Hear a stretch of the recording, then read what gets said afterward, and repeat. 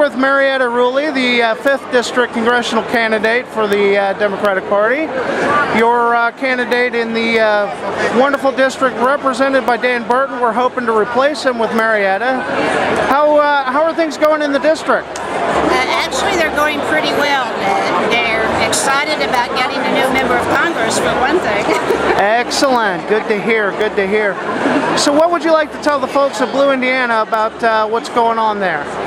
In the district? Yeah. Well, I think for right now it might be easier to point out what hasn't gone on. And there has not been a lot of work done, a lot of representation by the incumbent, and that's going to change. We're going to come up with a vision. We're going to get jobs back. We're going to get a positive education culture, oil independence. So there's the 5th District, I think, is very well blessed in its geographic location. And in the northern part, we can have wind turbine farms, we can have solar farms. There's a lot of things that we can do. Healthcare is a major complex problem, and we all have to work on that.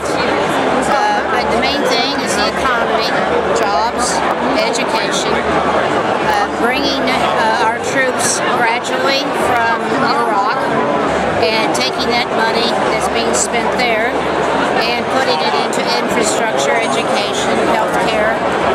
There's just a lot of things to do and to reverse these past 8 years. Absolutely, there's a whole lot of work to be done. More of the same. Yeah, absolutely. And, so, what do you think of the pick of Governor Palin as McCain's running mate? I enjoyed her speech last night. What concerns me is that she's not just a heartbeat away from the presidency, she's a half a heartbeat away from the presidency. And I think we need to seriously take that into consideration.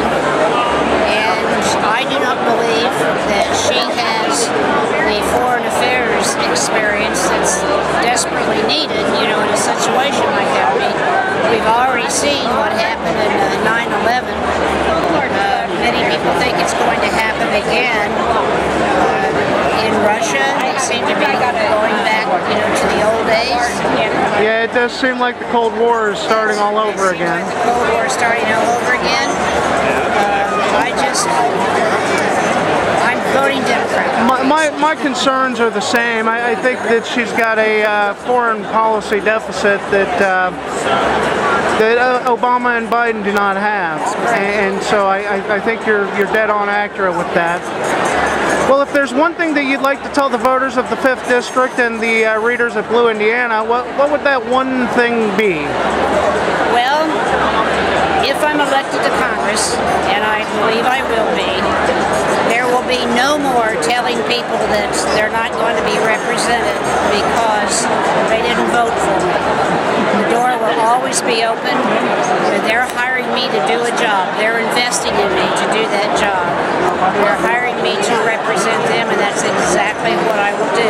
They may not always like what I say, but I will always be honest with them. I will always act with integrity, and I will always represent them. And I will do my very, very best to attain prosperity, peace, and progress. Excellent. Well, thank you very much for taking time out at the HobNob, and we hope you have a very successful November. Thank you very much. It just requires voting. Absolutely. Thank you. Thanks, Joe.